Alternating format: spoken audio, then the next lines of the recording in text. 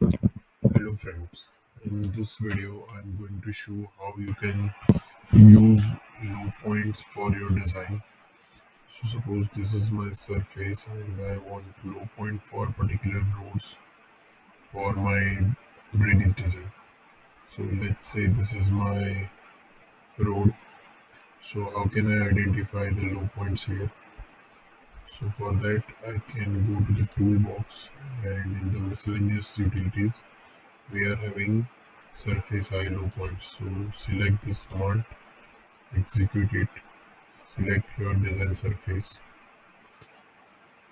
Now it will ask you for the boundary. So if you want it for entire surface, you can directly apply the entire boundary, or if you want for the particular roads, you can create one rectangle around here.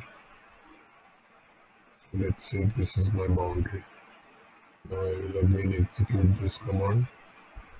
I will select this surface and I will select this boundary. Now I can go to the settings, or I can directly execute the command. So in settings there are two types, so high point style and low point style. So currently I don't need high point style, so I'm giving it basic, and I need nothing for the high point, so I will select description only. And for low point I will use standard. So for the basic I have turned off everything, so there will be no high points visible, and the low points will be visible based on the water flow. So just click OK. So these are my low points, so where the water will fall.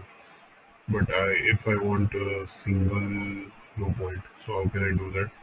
So just go to the file, select the point.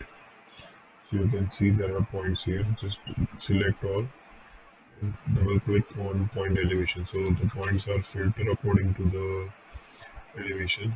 You can select the first point. So this is my lowest point, so I will select this. So this is my lowest point, so I can provide gully or anything here as per my design requirement.